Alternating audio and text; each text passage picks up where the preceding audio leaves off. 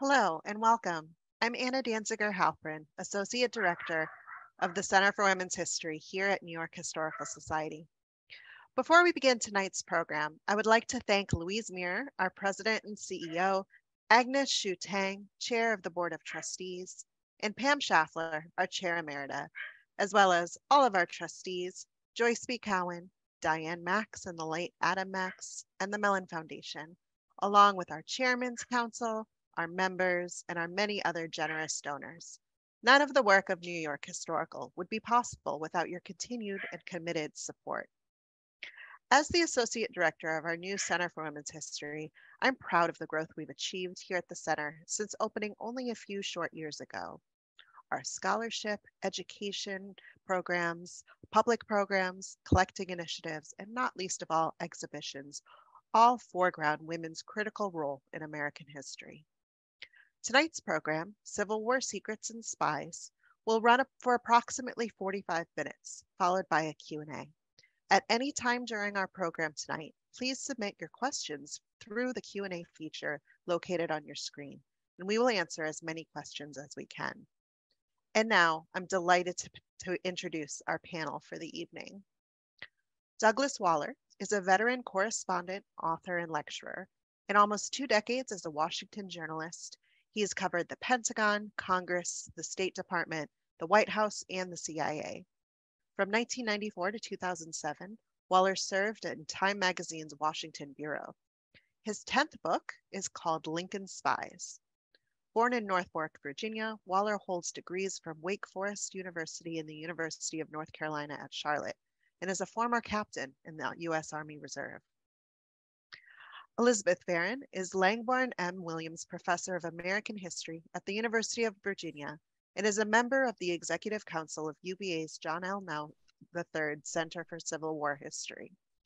She received her PhD from Yale and has held teaching positions at Wellesley College and Temple University. A specialist in the Civil War era and 19th century South, her book, Southern Lady Yankee Spy, won 3 book awards and was named one of the 5 best books on the Civil War away from the battlefield list in the Wall Street Journal. Her most recent book, Armies of Deliverance, A New History of the Civil War, won the 2020 Gilder Lehrman Lincoln Prize and was named one of the Wall Street Journal's best books of 2019. She's currently working on a biography of James Longstreet, forthcoming with Simon & Schuster this year. And my colleague, Dr. Allison Robinson, is the Mellon Foundation Postdoctoral Fellow in Women's History and Public History at the New York Historical Society. In this role, she co-curated Title IX activism on and off the field, as well as 2 exhibitions that are currently on view: Crafting Freedom, The Life and Legacy of Free Black Potter Thomas Kammerow, and Kara Walker, Harper's Pictorial History of the Civil War, Annotated. She's also contributed research and text to the landmark exhibition Black Dolls, and is editor-in-chief of our blog Women at the Center. Prior to joining New York Historical, Robinson worked at Thomas Jefferson's Monticello, James Madison's Montpelier, Virginia Humanities, the Historic New Orleans Collection, and the Colored Conventions Project, an award-winning scholarly and community research project. Robinson received her PhD in history from the University of Chicago and an MA from the Winter Program in American Material Culture. We're so thrilled tonight to have Allison, Doug, and Liz with us today. I'll now turn the conversation over to Allison to get things started. Thank you so much for such a wonderful welcome, Anna, and thank you to Liz and Doug for joining us today for this really rich conversation all about espionage during the Civil War. So on that note, can you set the scene for us and give us an idea of the importance of espionage to the war effort during the American Civil War? Sure, and welcome to everyone out there. So delighted for you to join us on this lovely evening here, and looking forward to a great conversation. So espionage is vitally important for both armies. Both take a while to get their acts together and consolidate proper espionage operations that have any degree of sort of centralization. So there's a lot of kind of ad hoc and improvisatory espionage of a kind that we'll describe. But I would be remiss if I didn't note that one of the most fascinating elements of Civil War espionage, and I think ultimately the most important, is the work that African Americans did on behalf of the Union Army. And some of them are spies whose names come down to us and whose stories we can reconstruct and trace. But there are many, many, many more where we just have fragmentary evidence because they made their way to Union lines. They told Union authorities in the places in the South that they ran from to get to the Union Army, that they had knowledge of the terrain, of the geography, of the culture and politics and personnel and so on of the region, and offered their services. And oftentimes they appear in the historical record only fleetingly, a sort of typical designation in, for example, the Northern press for all of these countless, I mean, literally countless African-American spies for the Union was a label intelligent contrabands, which was, contraband was a term that referred to fugitive slaves who had run from Southern farms and plantations to find refuge with the Union Army and to offer their services to the Union war effort. And intelligent contrabands, this was meant to a label that the press devised to refer to those bringing intelligence of Confederate troop movements and the disposition of Confederate armies. So this is just a long-winded way of saying that there's some famous individuals we'll talk about and highlight today, but there's also this world of espionage that is very much a sort of collective enterprise, and that we've only just begun to recover. It's one of the things that makes this field exciting, is there's always new discoveries out there. Another thing I don't know that struck me about my research into this, and I'm not a Civil War historian, don't even play one on TV. I covered the CIA for Newsweek and Time magazine. So I approached this whole project of looking at Civil War espionage as to how it relates to what the modern agencies do today. What I'm struck with is that you had really during the Civil War a revolution in the way armies spied on one another. This was the first railroad war where troops could move from one position to another fairly quickly. It was the telegraph became very, very important in terms of communicating commands from Washington or headquarters down to the field units. As a result, signal intelligence, today they call it SIGINT in CIA jargon, became very important. Cryptography, coding messages became an important undertaking during the Civil War. Photography, I mean, we all, like to, look at the Matthew Brady photographs of, Civil War soldiers standing stiffly. But some of Brady's photographers, for example, worked for the Union Army, taking photos of Confederate installations and the battle areas where they're going to fight. Aerial reconnaissance was really pioneered during this war. The hot air balloons that they were able to put in, or the hydrogen-filled balloons that were able to put into the skies. This was the first time, that this was used in any appreciable sense. I'll never forget being in the National Archives at one point, flipping through microfilms of Civil War documents, and I finally stopped on one where a Philadelphia inventor proposed to General McClellan's staff that they hoist up a balloon carrying a camera, and that there would be a wire from the camera down to a soldier on the ground who would, click it or something to take a shot of what was a photo of what was out there. And I kind of paused for a second. I thought, my gosh, this is an aerial drone, like the ones the Russians just knocked down the other day. Now, it turned out the project officers, the Union projects officers looking at this rejected the idea because they couldn't figure out how you could get the balloon steady enough to take that photo up from the sky, which was the truth. but it was one example of where new technologies was coming into this warfare in the intelligence collection area that was having a profound effect. Of course, there was the traditional Mata Haris type spying, sending human spies into each side's territory. Incidentally, it was made a lot easier during the Civil War because the spies, everybody spoke the same language. It wasn't like World War II where you were dropping, commandos into countries where they didn't speak the language or spoke it poorly. So it wasn't too easy, for example, for a Union spy coming down south to fake a Southern accent and blend in. So you had kind of the traditional espionage work here, but as I say, you had a lot of new high-tech or then considered high-tech endeavors. I think you two have really eloquently captured how collaborative effort, technology, and access really help make these espionage efforts successful for both the federal government and the Confederacy.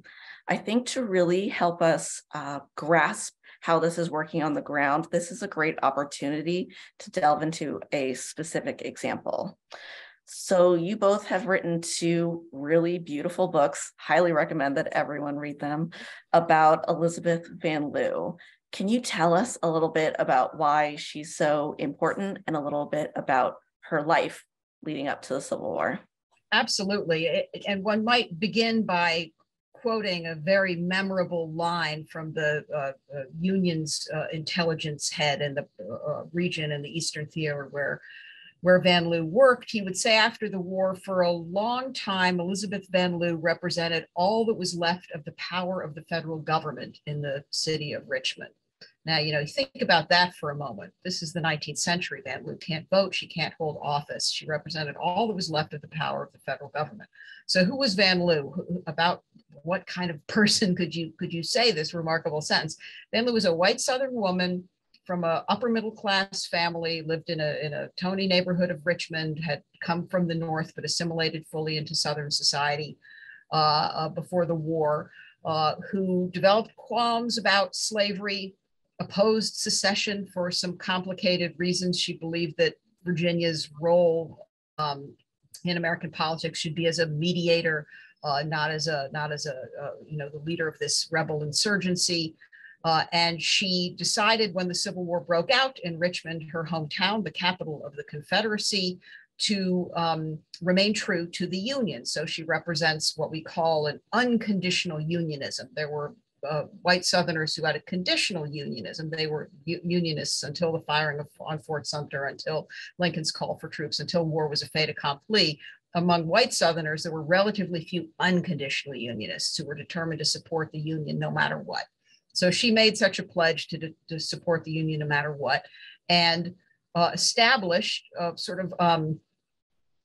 without any external direction or prodding initially, a spy ring, an interracial spy ring of Black and white Unionists in Richmond who were determined to help the Federal Army.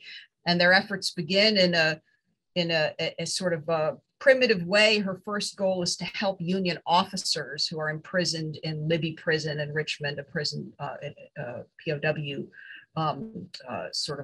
site there in which Union officers were held by the Confederates.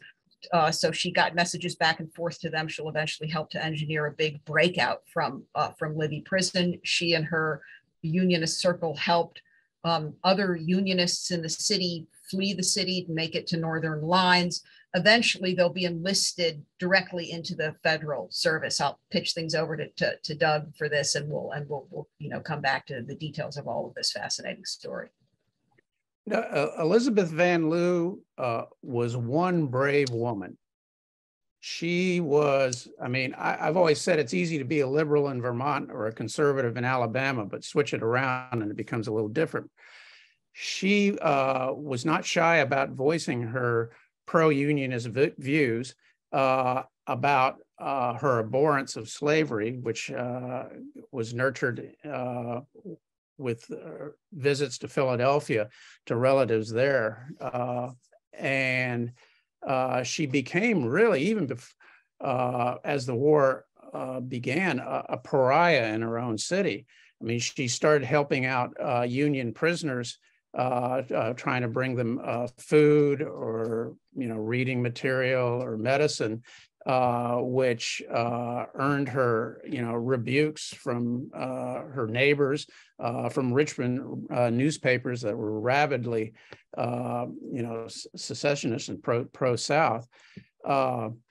She started this spy ring really from scratch. I mean, she didn't go to Langley, to the Camp Perry to learn how to become a spy and everything. In fact, all the spies really, began, really on their own and ad-libbing it. In that day, women, if they wanted to participate in the war, had two choices. They could be a nurse or they could be a spy. And many of them did become spies, and very, very successful spies. But they learned on the job, and that's what Van Leeuw did. And she ended up being a very proficient and successful spy master within Richmond. Which was remarkable because she had no training in it, but she adopted a lot of tradecraft techniques that today's CIA still uses. In fact, you can go to the CIA to some of their analytical documents where they analyze how Van Leeuw was pioneering some of these type of espionage methods. So a really remarkable lady. I love that observation, Doug. I didn't know that about the CIA, citing her work. That's very exciting for me to learn that. Oh yeah, I mean they do a lot of lessons learned at the agency. Yeah. And Van Leeuw is someone they've analyzed in the past because she practiced very sound tradecraft. She hid her material that she collected. She really operated in plain sight. Everybody knew she was a Unionist, but fortunately for her, Southern chivalry, today we call it Southern chauvinism, but then it was Southern chivalry, couldn't conceive of a woman, being able to know anything about military matters and being able to collect intelligence on it too. And she got investigated and probed and surveilled by Southern security officers, and she eluded them all. She defeated them all.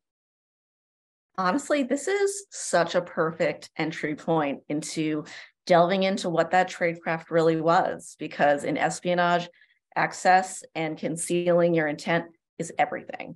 Can you tell us a little bit about what Van Leeuw and her spy ring was doing to fulfill these goals? Yeah, absolutely. So some of it, just as Doug has said, it's very sound, although technologically pretty basic. She had a cipher in which she could write in code. Her operatives used invisible ink. They hid messages which her network was able to take to Grant in hollowed out eggshells in the soles of their shoes, fairly primitive in that sense, but incredibly sophisticated at the same time. Eventually, the Union gets word of the fact that there's this Unionist woman. The Union authorities get word of her existence there in Richmond, and Benjamin Butler and other federal Army leaders reach out to her and formally enlist her into the Union Army's service. And her role, after a phase in which she'd been focused on prisoners, her role in the last year of the war, in which Grant is laying siege to Richmond and Petersburg and trying to move his chess pieces as Lee moves his chess pieces on that board, as it were, her role is to get information to Grant. And through a system of couriers, she's, again, the spy master in her family's mansion at Churchill in Richmond. She's a middle-aged woman. She's not, hoofing it herself.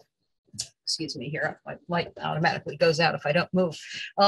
Her operatives, black and white, would take messages to City Point, some 30 miles away from Richmond, to the headquarters of the Federal Army as it laid siege to Richmond and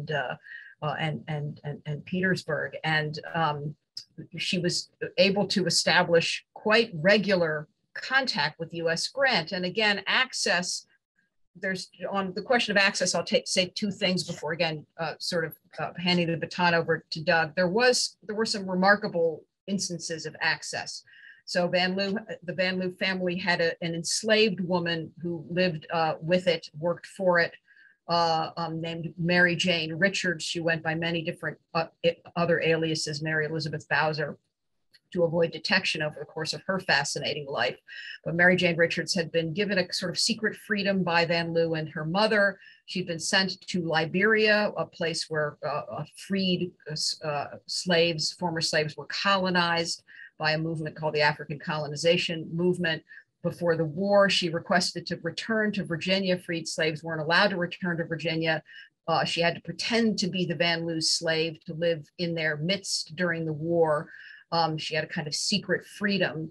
And somehow, through the machinations of Van Loo and Richards herself, Richards gained a job as a domestic servant in the Confederate White House, Jeff Davis's White House, and got access to papers on his desk and so on. It's kind of one of these many Civil War stories. You couldn't make it up if you tried. It just is better than any Hollywood script that you could write. But that degree of access was unusual and also fleeting. The more typical kind of access was, to get back to Doug's point about technology in this, were railroads.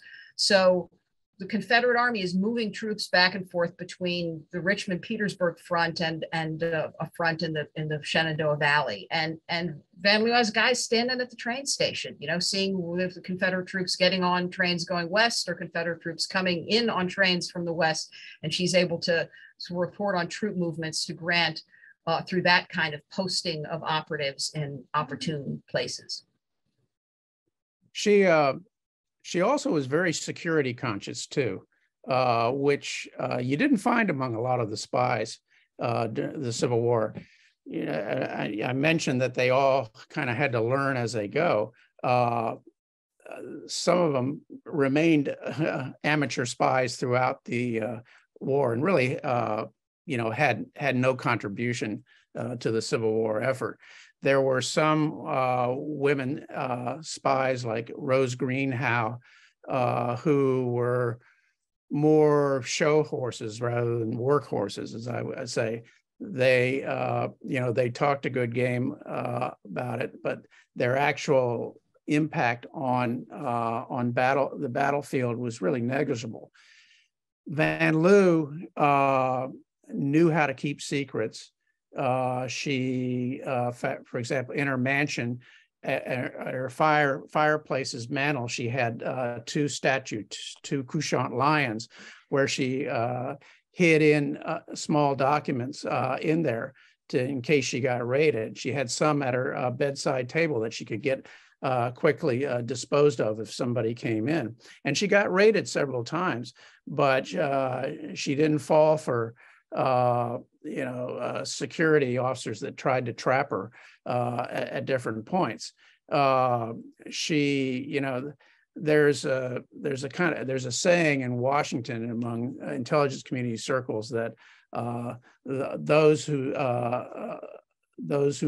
don't know talk, and those who don't talk know. And Van Loo is really of that second category. She kept very, very quiet about her espionage. She practiced good operational security, which she carried over even after the war too. She stayed quiet about what she'd done in that war for the rest of her life, because there was a danger, because she was a very effective agent. And we might add on this question of access too, that, the most important access was to Richmond itself. So this is the Confederate capital, and what Van Loo was able to tell Grant in that crucial last year of the war, which he's losing a lot of men in his campaigns in Virginia. He's coming under some fire, as is the Lincoln and the Republican administration. She's able to report on conditions within Richmond and say, Grant, hang in there. Your strategy of attrition is working. The Richmond population is becoming demoralized. Inflation is running rampant. They're herding old men and boys into the army. They're in constant panics about the potential, breakthrough of the Union Army and the need to evacuate and so on. So she was able to report on morale in Richmond, declining morale in Richmond, in ways that boosted the morale of Grant and his army, and some of the Grant's close aides de camp and so on have, left us records of eagerly sort of awaiting messages from Van Loo's spy ring, around the campfires at night at City Point, looking forward to the word they would receive from Van Loo and her operatives. She delivered an average of 3 reports a week to Grant. She also sent him a daily newspaper, the daily Richmond newspapers, accompanied with a rose that she added to it, which Grant thought was kind of neat for his breakfast table. She was, and in those reports, there was, as I say, was a lot of detail, particularly about the movement of Confederate forces from Richmond up to the Shenandoah Valley or back, which Grant used at different points to attack the other side. So at this point, she did make a difference in that final period. Whereas, say, a lot of the other spies, added, or contributed intelligence, but it was nothing that was as decisive as what Van Loo did. There's another thing you have to kind of keep in mind too, is there was no one operation or no one spy gamut that won the war or that really turned the tide of battle anywhere.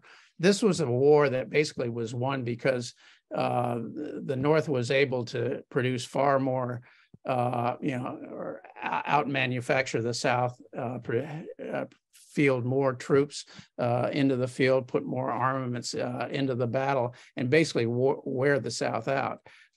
Intelligence played a role at different pivot points in the war, but this was bottom line, a war of attrition. That said, though, in the final battles in Richmond, Grant had a very, very clear picture of what he faced in Lee's army. In fact, toward the end, Grant had a better count of the number of men in Lee's forces than Lee did. He knew more about Lee's army than Lee did at that point, because he was leading, in some respects, a scattered mob. And this just briefly, gets us back to the quote about all that was left of the power of the federal government in the city of Richmond. Is that I would sort of add to Doug's assessment of why the Union wins the war, that the Union's superior leadership, that of Lincoln, that of Grant, and some other critical figures, made a difference. And I think Van Loo should be classed among those people exercising leadership that proved decisive. She, as we're saying, part of the message here is that this is someone who showed enormous initiative and emerged as an important leader, and at the same time, one who was being very, very careful about the ways that she projected her power, because she was trying to avoid detection. Yeah, Van Loo's actually her final handler in the Union Army was an officer by the name of Colonel George Sharp. He's the source of the quote that I mentioned. Yeah. He was a New Yorker, very educated man. Spoke several languages, kept a book of verses in his breast pocket that he would pull out every now and then and read to his men, which they didn't particularly mind hearing. He was a pioneer in intelligence gathering at the time. He began what's become known as all-source intelligence, where you collect intelligence not only from your operatives in the field like Van Loo, but from what the signal intercepts told you, from what your cavalry scouts brought back, and you put all that together to give the commander a concise, realistic, and I emphasize realistic, view of the enemy on the other side. Now, this kind of all sounds obvious to us today, but back then it wasn't. He was doing some very, very innovative work with intelligence gathering and this all-source intelligence. This is incredibly fascinating, and it leads really beautifully into a question from one of our audience members. How did these spies get their messages to Grant? We know that Van Leeuw did not work alone. She was part of a much larger network. Can you lay out how this network operated and how a message got from point A to point B? It was operatives who were, assuming the guises of civilians in normal roles, taking, agricultural produce to market, for example. But messages are hidden again in the cart that their horses are moving, for example. And I think that really the key point there is that Van Leeuw's network was an interracial network that included both Black and white unionists. But the African Americans in the network were, in a sense, the true heroes, because the risks they were running were so high. The risk of being caught, the risk of exposure. No mercy was shown by the Confederate Army to African Americans who were caught spying or suspected of spying. And so, the theme of courage has been a bit of a keynote of everything we're saying about Van Leeuw as an individual, but Mary Jane Richards and those, again, largely nameless, operatives. We know the names of some of the men and women who were her sort of principal agents, but we don't know the names of all of them. And enormous risks were incurred by the people who were just pretending to go about their business, taking goods to market, for example, but who were, in fact, she had a series of way stations. And so a message would be taken to one place and the baton, in effect, passed to another person who was, seemingly just going about the business of everyday life. Yeah, there were several different techniques she used in communications. The first one was just invisible ink. They had invisible ink back then. And she'd write letters to a general in a Union general in territory that the Union occupied in Virginia. And the letter would, the regular writing on it would be some just routine family news exchange back and forth. And you could still exchange letters back and forth between the North and South then. But between the lines, she would use her invisible link, and she'd been taught how to use this by the Union officers who came to visit her. She'd type her real message, which the officer on the other side then would wave that letter over a candle to warm it up, and that would show the invisible ink the true message.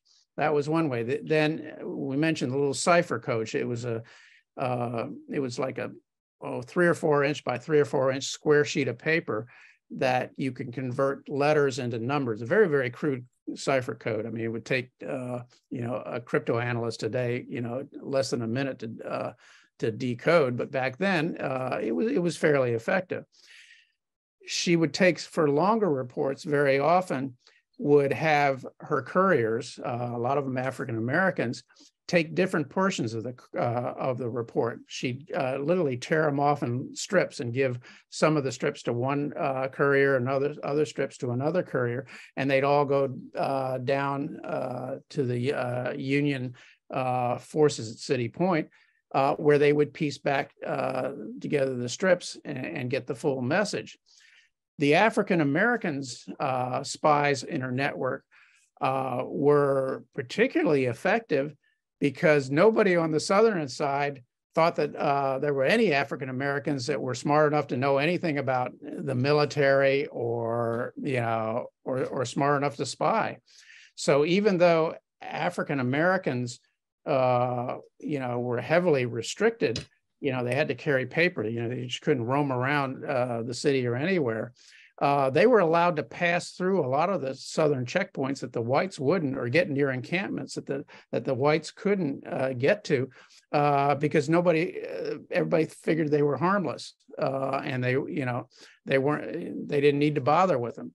But what the Union officers did, and these are the officers that handled Union intelligence in Washington, even in the field, realized that the African American spies had good memories, could absorb information and, present a lot of detail to the Union side. Yeah, go ahead. No, please go right ahead. No, I don't want to preempt a question, especially if it's from the audience. I was going to build off of this conversation since you both have mentioned how integral African Americans were to this network of spies. I was wondering if you could either tell us more about their roles or delve more into kind of the myth of Mary Elizabeth Bowser and who she actually was as a person. Yeah, absolutely. So this was a fascinating element, maybe the most fascinating of my own Van Leeuw research many years ago now, and other people have come along and added to our picture of Van Leeuw and of Richards. This work we do as historians is very cumulative and collective. We're always building our base of knowledge. But at the time when I wrote my biography of Van Leeuw, we knew a good bit about Van Leeuw's work, and there was the reason Allison is so correctly referred to a kind of myth of Mary Elizabeth Bowser is there was a sort of story that had been circulated about a Van Leeuw slave having worked in the Confederate White House and passed information to Van Leeuw, and that name that came down through history to us was Mary Elizabeth Bowser as the name of that person. And there were many accounts without the sort of things that historians like, the scholarly apparatus, the citations, the paper trail that enable you to trace that story back to its roots in the period itself, to documents where you can see where did this story come from? How can we verify it? So I was doing some research on all this, and I discovered in the archives and newspapers, especially, that the story of Mary Elizabeth Bowser that had come down to us of a enslaved young woman who worked in the Van Leeuw household, who was given a secret freedom and sent to Liberia, who asked to be returned from Liberia, who then worked in the Confederate White House, and after the Civil War, disappeared from sight. That story mapped onto the story of a woman who I could find Civil War records of and about. And that woman's name was Mary Jane Richards. And Mary Jane Richards worked in the Van Leeuw household, was sent to Liberia, requested to come back from Liberia, and worked, I found, once I had that name as a clue, to look elsewhere, it came to light that Mary Jane Richards had taught for the Freedmen's Bureau after the war. In other words, she reappears in the historical record after the war. This, again, great heroine who took enormous risks. I wasn't able in my research, so I concluded that Mary Jane Richards was Bowser, and Bowser was one of the aliases she used as she was trying to avoid detection. I wasn't able to find a source from the war itself that put her in the Confederate White House. That frustrated me, but since I was able to corroborate almost every other element of the story, I felt good. Then some years after I wrote the book, and this invariably happens, we finish with these projects, but they don't finish with us, especially when it's someone as interesting as Van Leeuw. A researcher who was doing some work for one of the wonderful libraries in Virginia said that they found an article from 1865, I think it was September or October, in an African-American paper in New York called the Anglo-African, published in New York City, one of the major Black newspapers in the North, saying that a Mary Jane Richards had given a speech in a Black church in Brooklyn that fall, in which she said, I was in the Confederate White House and, doing this espionage. And again, that story, just the other thing she said, just confirmed that Bowser was Richards and Richards was a real person. And there is a way to document her story. I was delighted because it was confirmation that the connection between Richards and Bowser, was the right one to make. I was chagrined that I hadn't found that newspaper article, but it just, goes to show how we're surprised all the time in the work we do. I didn't imagine in a million years that Richards would show up in Brooklyn, New York in the fall after the war ended. I had no way of knowing that or anticipating that. So So yes, she was a real woman. We're still piecing her story together. A scholar named Lois Levine is I think working on a biography that will follow up on leads that have come to light since I wrote my own book. But the thing, I'll conclude this portion of our conversation by saying the following. The key to understanding any of this is to strike a balance. These women, Van Lew and Richards, were exceptional, right? They were utterly exceptional. There was only one Elizabeth Van Lew who led this spy ring and was this incredible spy master. There was only one Richards who got work in the Confederate White House and risked all to pass that information on to Van Lew. They were also representative, and what they were representative of was Southern Unionism, the support of Southerners for the Union. The most important Southern Unionists were African Americans who not only helped the Union Army through espionage, but 150,000 African American men who were Southerners would fight in the Union Army wearing the Union blue. Van Lew represents white Southern Unionism, a much smaller group of people, but nonetheless important symbolically, important militarily for reasons that Doug has explained. And the sort of broad takeaway from the story of Richards and Van Lew as people who are representative, not just exceptional, is that the Civil War was a war of South versus South.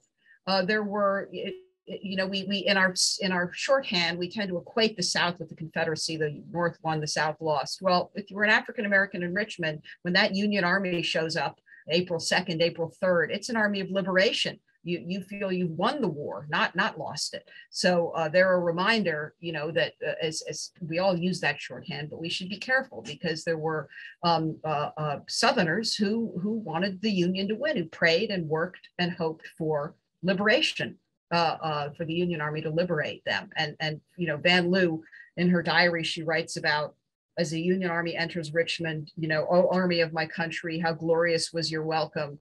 She, for her, that's an army of liberation.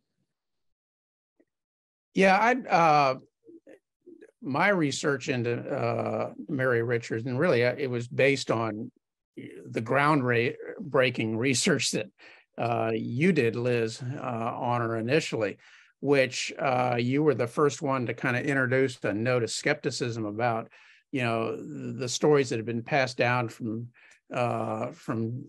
journalist to journalist to historian that ended up wildly inflating her this one particular infiltration. What I was able to determine really from the New York newspaper articles and what she actually admitted to in public was that one time she went to the Confederate White House supposedly to pick up some laundry, but thought she'd go in and see if she could snoop around, and they let her in, and she ended up wandering into Jefferson Davis's office when he wasn't there, and she kind of started rooting around a little bit. Davis walked in on her and basically shoot her off. I mean, Davis could not conceive that as say an African American, would be a spy coming into his office. So he just shoot her away. That was her only time in the Confederate White House that I could piece together. What happened over the years was a story developed that Elizabeth Van Lew had infiltrated her into the White House, and she stayed there for a long time as a member of the household staff there, and listened to cabinet meetings and had access to everything, and brought back a trove of intelligence. And you can still see that in some of the writings today. It's a great story. Just doesn't happen to be true from what I can tell. What I was able to discover was that, or piece together, was that the story kind of got sparked by Van Lew's 9-year-old niece, who 50 years later told a magazine correspondent at the turn of the century that he recalled something about Mary Richards being infiltrated into the Confederate White House. Now, people at the time that were, saw this report were wondering how a 9-year-old girl would be given, access to this type of sensitive intelligence information, and how she would remember it in such detail 50 years later. Turns out it was a Harper's magazine reporter that kind of dialed up the piece. From that point on, the Mary Lou Richards story became too good to check out. And it became inflated that this was, this big infiltration operation, even though Verena Davis, Jeff Davis's wife, said she never, hired anybody from Van Lew. And it's hard to imagine that she would have hired somebody full-time from Elizabeth Van Lew, who was a well-known unionist living in Richmond. And so, even though it was just getting into the Confederate White House and getting into Jeff Davis's office was quite an achievement. This story grew kind of all out of proportion, which you get a lot in intelligence histories and intelligence writings about intelligence. Stories get blown up even to this day. Well, and there's also something, in a sense, political going on here. I think, first of all, that Richards, we have every reason to believe that she helped the spy ring in other ways. That it wasn't the infiltration. I think that's part of the message. The infiltration is a part of relatively fleeting part of what she does, but. All of the African Americans in Van Lew's inner circle, in her household, were sort of trusted with maintaining and extending and this network and acting as operatives, taking risks, even some risks, of course, that Van Lew herself didn't take as the spy master. But it was important symbolically. So for Richards to go and make that speech in which she said, I was a spy for the Union during the Civil War, is staking a claim that goes beyond what we can verify about this or that thing that she may have done. And what she's doing is staking a claim to patriotism, to being a unionist, having her unionism recognized. So for African-American men in blue uniforms, well, that unionism is visible and it's acknowledged, and the contributions to the Union war effort are acknowledged. But African-American women not wearing blue uniforms made countless contributions to the Union victory. Some cases are famous. Harriet Tubman was a scout and spy, and in the coastal Carolinas, helped the Union with some operations to free slaves in the Deep South. Susie King Taylor, a camp follower who became a teacher of freed people, left a memoir of her life as a camp follower. There's some, Harriet Jacobs, who, the famous fugitive slave, wrote a searing memoir of a life in slavery, and then started and worked for relief for Black refugees in Washington, D.C. Elizabeth Keckley, a very famous seamstress who worked in the Lincoln White House and also contributed to these refugee relief efforts. There were many ways in which Mary Richards is representative of many ways in which African-American women aided the Union war effort, but they tended not to get the credit for it that soldiers did, again, because they weren't wearing uniforms. And so staking that claim to having been a wartime unionist and having taken on those risks was an important move by Richards in that post-war speech. Yeah, Mary Richards, she was a skilled operative too. Yeah. She had been beaten in prison when she was incarcerated briefly, and she was very expert in handling herself around white Confederate soldiers. Around the enemy. And so she vacuumed a lot of information just walking about and everything. In fact, Van Lew, there's a kind of, I read, would ask her every morning, what had she seen? What was going on out there? Yeah, and that's, again, back to that point about it's the access to Richmond itself that's so important. Just by moving through the city, Van Lew's operatives could glean all kinds of things. Another thing too is it was awfully brave of her to get up and publicly talk about that espionage so soon after the war was over. This is in September 1865. People were still being killed in revenge over that, and African Americans who were admitting to this, were putting their life in danger. I mean, she couldn't go back down south as a result of this.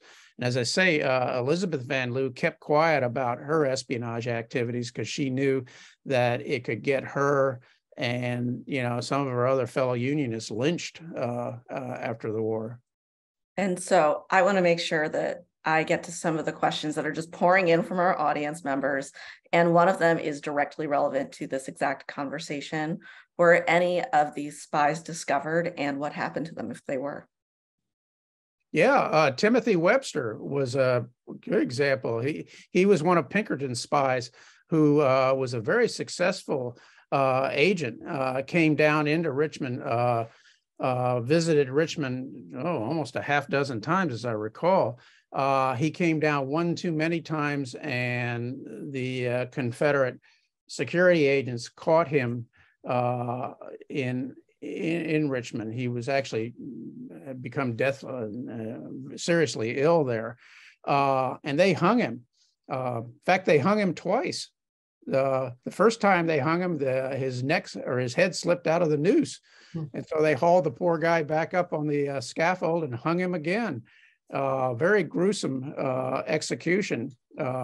All the the jailers and the people involved in the hanging then took little clippings of the noose, as souvenirs to take back home. Right, and this happened early in the war, and Van Leeuw was aware of it. I mean, she knew what the risks that she was running. And spies were routinely imprisoned. The Union imprisoned some female spies, including Belle Boyd and Rose O'Neill, Green Howe, and Antonia Ford. And the Confederates imprisoned many suspected disloyal civilians in a prison called Castle Thunder in Richmond. So absolutely, there was an attempt to sort of crack down on and roust out and conspicuously punish people who did this kind of work. Yeah, it's interesting. Lincoln didn't like hanging spies. He commuted a lot of the death sentences for a lot of the soldiers. He particularly did not want to hang women spies. And so he did everything he could to avoid doing that. So like Green Howe, he shipped her back to Richmond. Right, exactly. Boyd he did too, just to get rid of them. And so the Southerners seemed to be more, amenable to hanging. In fact, the hanging of Timothy Webster was kind of a breaking point between the two sides over, executions and everything. And I think the senior Union officers, demanded that, there be some type of retaliation for that. And just one last observation on that point, a big conceptual takeaway here is that and Doug has gestured at a lot of this, we're in a kind of transitional moment here in the mid-19th century with regards to female accountability in wartime. So traditionally women have been thought as non-combatants, innocents, away from the battlefield, victims perhaps, but not agents and perpetrators who should be rewarded or punished in wartime. So that some ideas of women as essentially bystanders, as innocents in wartime, persisted, and these spies manipulated them some. Doug has alluded to how the sexism of Confederate authority sort of shielded Van Leeuw to a certain extent because they couldn't imagine that a middle-aged spinster could be operating a spy ring, and as a consequence, she evaded capture and detection. But ideas of female accountability, that they should and could be punished and rewarded for political acts, that they were independent political agents, were gaining ground. So we see evidence both of the persistence of an older idea of women as innocents and of a newer idea of women as politically accountable. And somewhat ironically, Van Leeuw's season of accountability comes after the war. As Doug said, she was very careful about not bragging on the details of what she'd done. But U.S. Grant in 1869, one of his first acts in office is to make her postmaster of Richmond, Virginia, as a reward for the service she had done as the most important spy for the Union during the war. And at that moment, the whole story goes public. And she becomes vulnerable anew, in a sense, because Grant has publicly rewarded her, but also exposed this wartime role that she had. I could just mention, and parenthetically, that we think of a postmaster now as essentially a bureaucratic job, but back then a postmastership was a political plum, came with a big salary and an expectation that you would kind of lead a partisan army of other political appointees and so on. And so this was a very unusual thing for a woman, and Van Lew used that postmastership as a sort of bully pulpit to decry sexism and racism, to expose anti-Black violence in the Reconstruction era South, to argue for women's suffrage, and all of that got her into further trouble, needless to say. And that leads in perfectly to our last question. What happened to all these spies after the Civil War? Our audience wants to know. Well, Van Lew ended up really living in poverty. She experienced what a lot of spies in wars experience, is they become shunned by the population around them. It happened in World War II. The Germans who spied for the U.S., who plotted against Hitler in the Valkyrie plot, the ones who survived were shunned by fellow Germans after the war. And that was the case with Van Lew in Richmond. She gave away most of her money. The rest of it, she really lived hand to mouth. The Northern officers who she had helped in prison chipped in money for her, but she died poor. She was buried in Choctaw Cemetery, yeah. Cemetery vertically, because there wasn't enough room to do it horizontally. There were just too many graves there. She again, by being so outspoken politically after the war, she was shunned. She was threatened.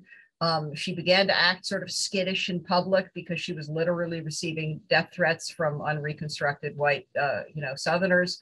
Although she continued to be a sort of heroine among African Americans in the city, and a sort of patron. And it's in this kind of period late in life, when she's spent the family fortune trying to aid the Union war effort, been elbowed out of office by not only by ex-Confederates, but by men in her own political party, the Republican Party, who felt that postmaster job was a plum, that office that a man, not a woman, should hold. It's in this period that a sort of image of her as a kind of crazy old crone, Crazy Bet was a sort of nickname for her among Richmonders late in her life, and indeed charges that she was mentally unstable were used to bring an end to her postmastership and to undermine her sort of political perch, and get her shunted out of that job with an ex-Confederate man replacing her. So she lives under the cloud of this kind of image of an unhinged person late in life, and that is, for all the reasons Doug has so eloquently explained, that's a real pity, because she had been the keynote of her wartime tradecraft was discipline, an incredible discipline. She was not a volatile person. She wouldn't have been able to inspire the trust of all the people who worked for her. She wouldn't have been able to avoid detection. She wouldn't have been able to keep secrets, to send Grant that rose from her own garden, every morning with the newspaper, if she hadn't been incredibly disciplined. Wow. The flip side of it is that a lot of the spies, or so-called spies, after the war tried to make money. Not Van Lew, right. Not Van Lew, but a lot of them did. Yeah. By claiming that they did all kinds of spy work for the Union Army that they really didn't, but they were trying to get compensation for it. I mean, there was one guy, I've forgotten his name, doesn't come to me right now, who claimed he was Lincoln's personal spy, and was roaming through Virginia and other parts of the South collecting information for Lincoln. In reality, he was a guy who was publishing travel logs and collecting information for travel logs. He claimed that he'd been jailed for his espionage in several different towns. This is espionage he said he was doing on behalf of Lincoln. Turns out, though, he was jailed for bigamy. He liked to marry different women in different towns that he went to. So there were big contrast to Van Loo. That the discipline. She didn't seek to sensationalize her own. Her own story or to profit from it. So it really is a kind of object lesson in a self-sacrifice. And she wanted to be remembered not as a spy, but as a patriot. And I think that's the perfect note. I have to say, I could continue this conversation easily for another hour, but I'm afraid we're out of time. Before I pass it back to my colleague, Anna, I want to briefly remind everyone that our two guest speakers have written phenomenal books about espionage during the Civil War. I'd encourage you to read Doug Waller's book, Lincoln Spies, or Liz Varon's book, Southern Lady, Yankee Spy. And I'm going to pass it back to Anna. That is unfortunately all the time that we have. I know this conversation could go so much longer, and that was kind of a distressing end to hear about the end of Van Loo's life.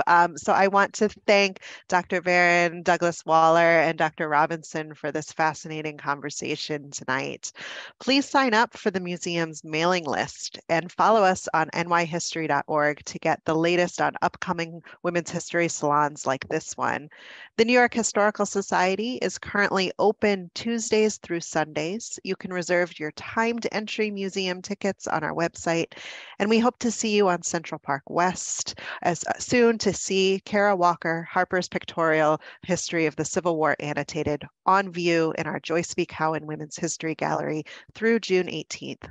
Thank you all very much and have a wonderful evening.